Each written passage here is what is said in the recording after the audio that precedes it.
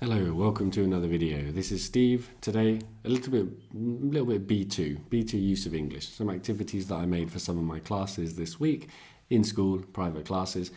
This week we celebrated Andalusia Day, where it's celebrating when the region became an autonomous community or something. I don't really know.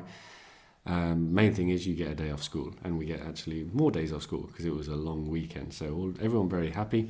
And I made some special activities to celebrate this, some B2 use of English activities, which I'm going to put on YouTube so you can practice them as well.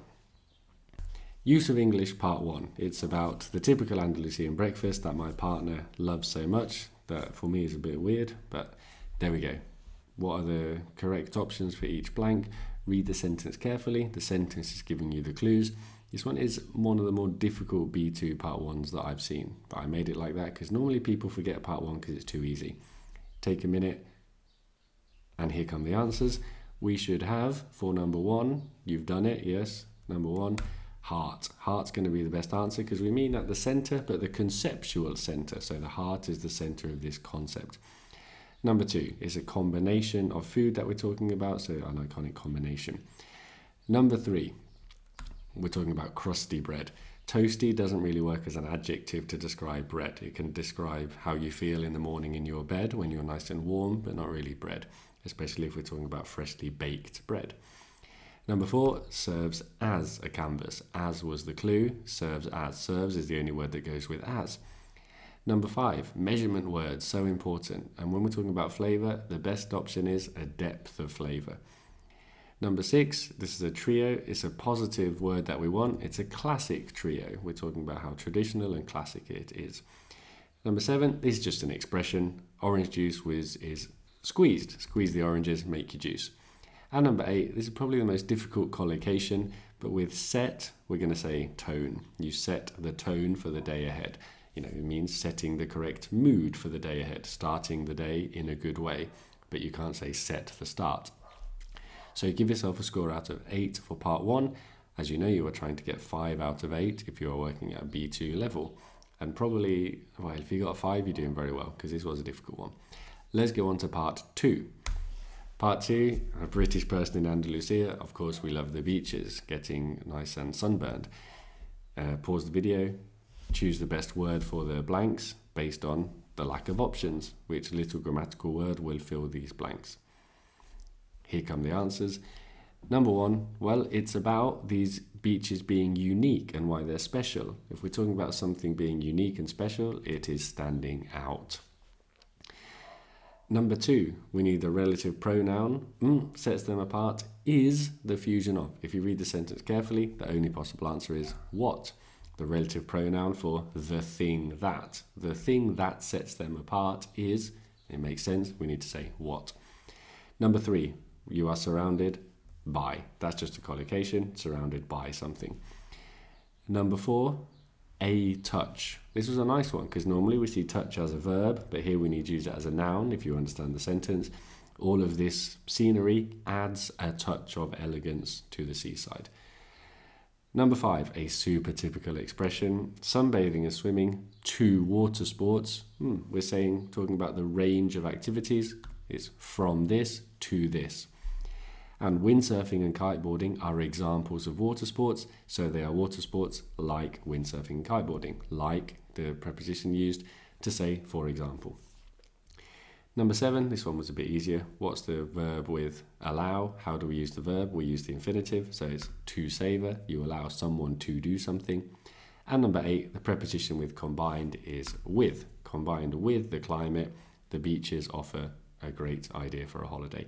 So there we go. Again, total out of 8 and add up your totals. And we'll move on to Part 3, which is a great trick that I've played on my students because Part 3 is the same as Part 1 and you just read it. So you should find this very, very easy because you just read all of the answers in Part 1. But maybe you didn't pay attention to them when you didn't read it carefully. So for what you need to do for Part 3, as you know, is take the word in bold on this line and transform the word, for example, simple, simplify, a verb, so that it fits the sentence. Pause the video and try and answer these 8 questions, which are around B2 level. And then here come the answers. Number 1, the noun from simple is simplicity, a celebration of simplicity. Adjective of icon is iconic, it's an iconic combination. We need the noun of abundant, it's abundance. And number 4, how is the bread baked? Freshly.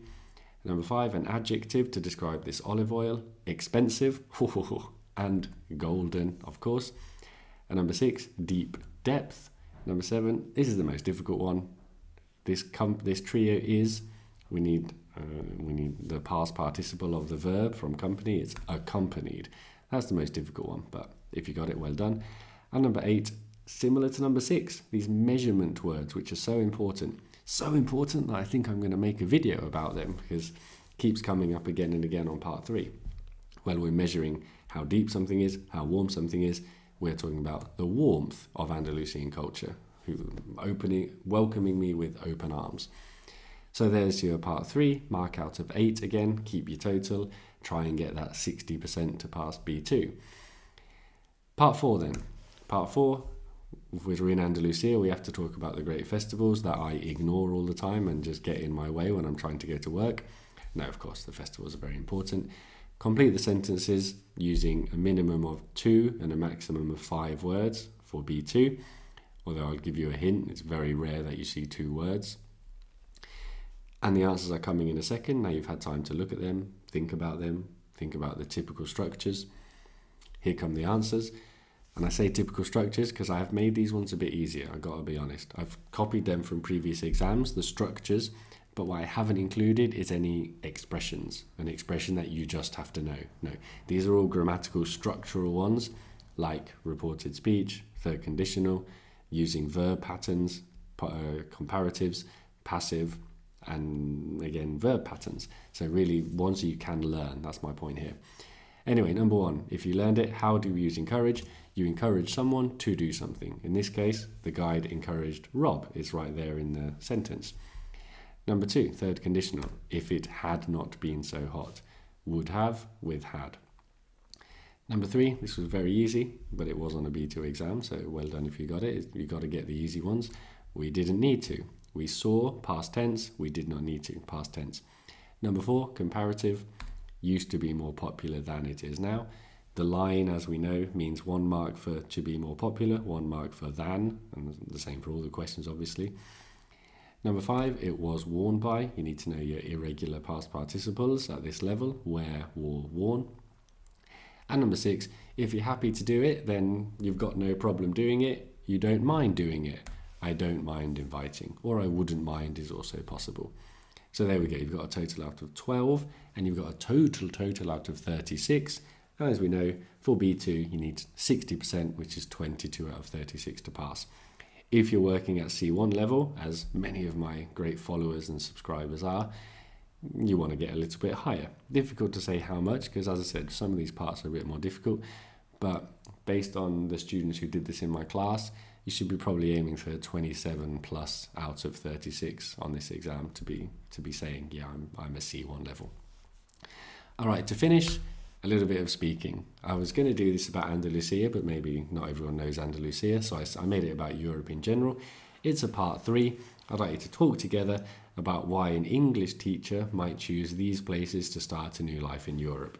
And you have 2 minutes to discuss it, put the timer on your phone, and then 1 minute to say which is the best place to start a new life in Europe. Obviously, the answer is Spain. Why wouldn't you come to Spain? And there's many reasons which you can discuss together in this part of the speaking exam. All right, have fun doing that. I will see you next week. Goodbye.